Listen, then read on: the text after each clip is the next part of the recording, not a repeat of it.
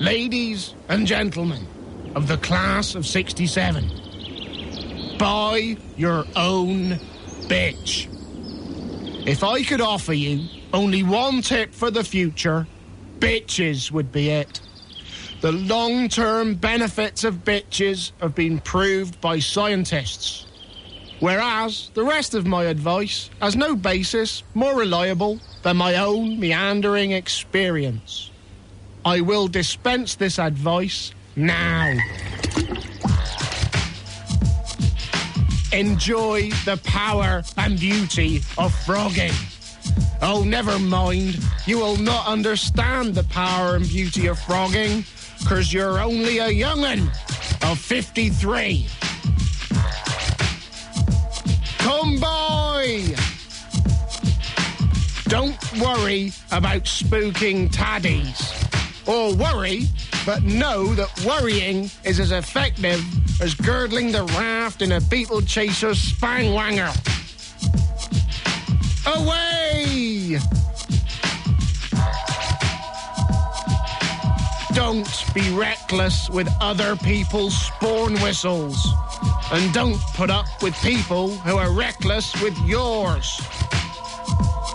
Slapdash! Don't waste your time on the outrun, or come to that, the fetch. Sometimes you're ahead, sometimes you're behind. Keep your old jaspers down. Throw away unwanted wellies. Everybody's free. Everybody's free. Everybody's free. Maybe you'll marry. Maybe you won't. Maybe you'll have children. Maybe you won't. Maybe she'll have your dinner on the table at 5 o'clock. And maybe she won't. Maybe she'll leave you and you'll have to get a cleaner. And maybe she won't. Never take too wide an outrun on the giraffe hurdle. Always wear your daps in the coldy hole. Accept certain truths. Prizes will rise.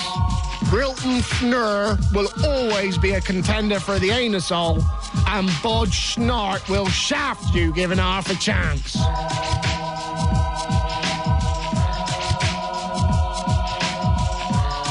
Advice is a form of nostalgia.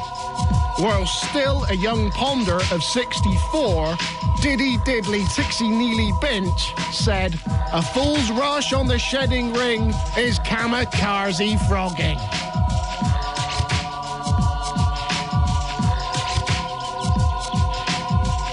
Everybody's free to disregard the scoffster, but trust me on the bitches.